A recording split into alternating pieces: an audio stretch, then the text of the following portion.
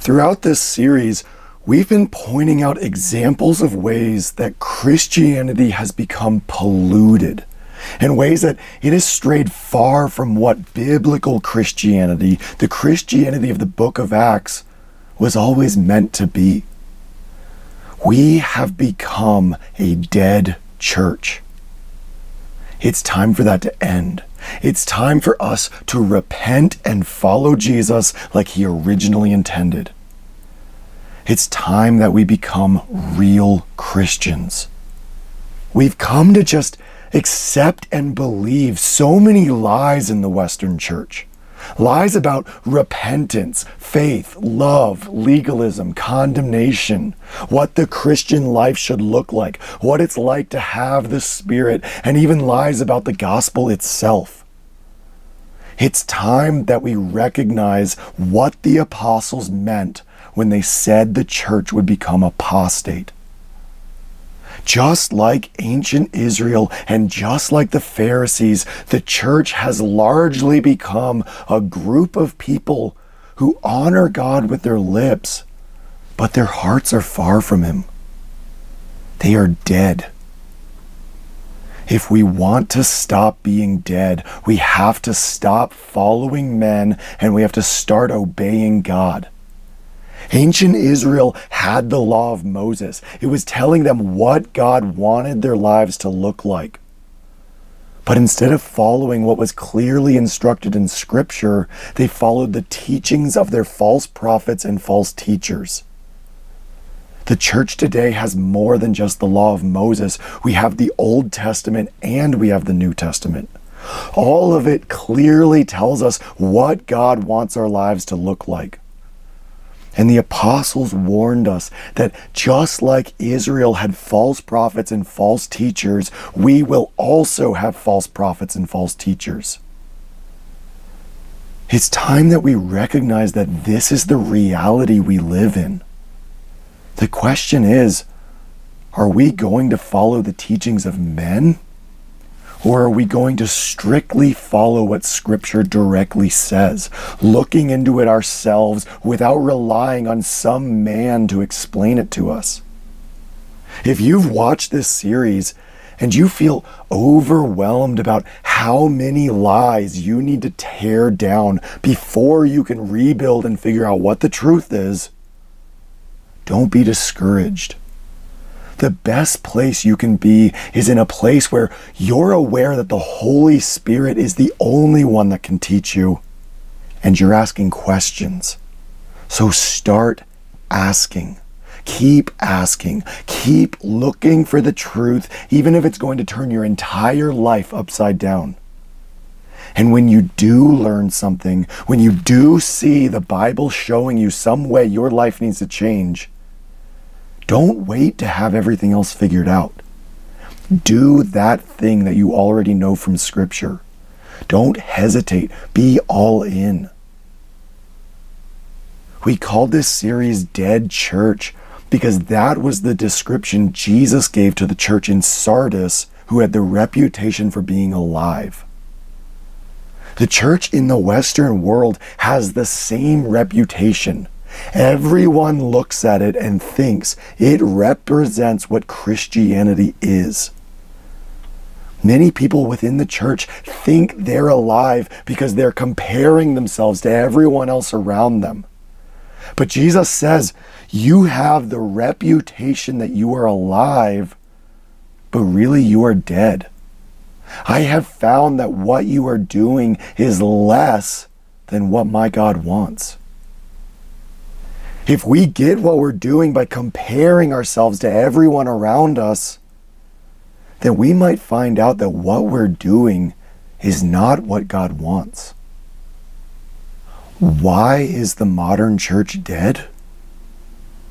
It's dead because it's still holding on to what it thinks is life. If you want true life, you have to die. Jesus said that if we want to find life, we must lose our lives. We can only enter into life with Jesus if we first decide to stop living in death. Jesus didn't leave Sardis without hope. He called them to repent, to change their lives and live for Him. When you look at your own life, do you see someone who has completely rejected this world?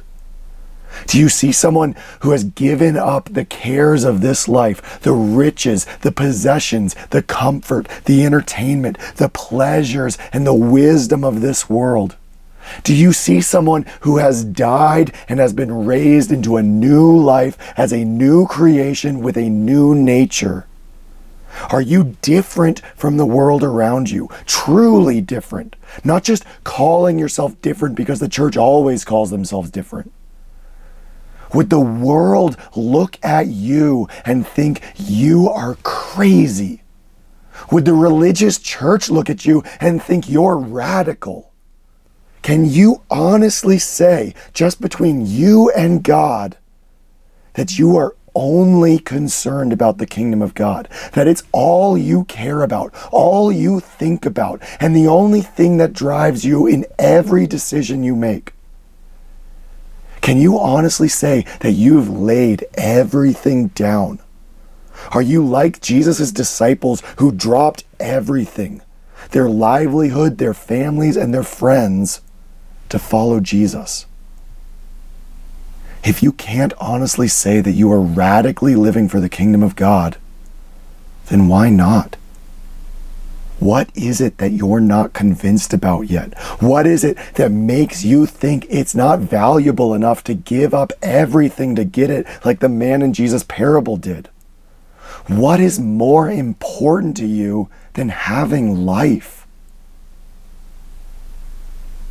If you read the book of Acts and you want to have the kind of life you see in those stories, the answer is simple. Repent of the old life, stop being focused on this life, and just start obeying. The only way for a dead church to come alive is for the dead church to die with Jesus and resurrect with Him into true life. But don't wait. When God sent the prophets to ancient Israel, He gave them a chance to repent. But He also gave them a time limit. He told them that the day of the Lord was coming. Similarly, Jesus may have given Sardis hope. He gave them a chance to repent. But He also gave them a time limit. He told them that if they didn't repent, He would come like a thief in the night against them. The dead church has an opportunity to repent. An opportunity to change everything and get their lives in line with what God wants. But there's a day coming, and it will not delay.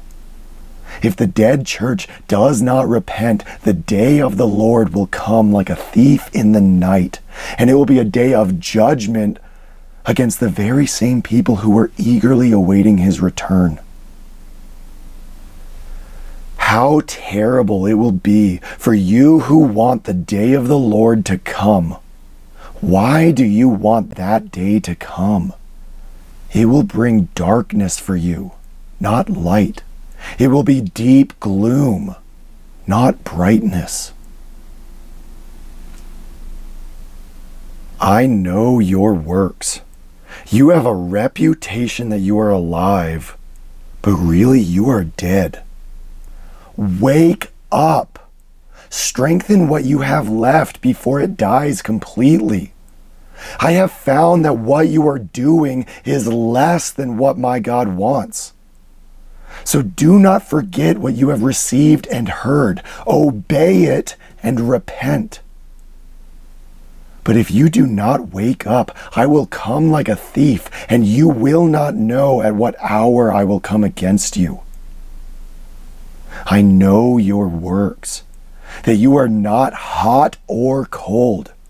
I wish that you were hot or cold, but because you are lukewarm, neither hot nor cold, I am ready to vomit you out of my mouth. You say, I am rich and I have become wealthy and do not need anything. But you do not know that you are really miserable, pitiful, poor, blind, and naked. I advise you to buy from me gold refined by fire so you can be truly rich. Buy from me white clothes so you can be clothed and so you can cover your shameful nakedness.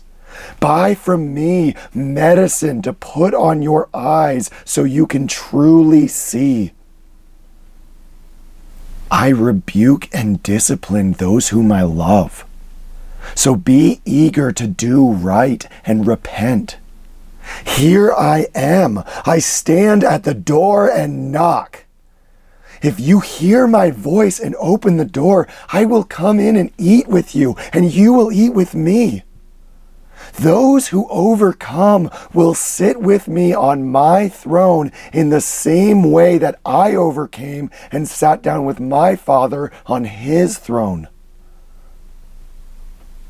Everyone who has ears should hear and obey what the Spirit says to the churches.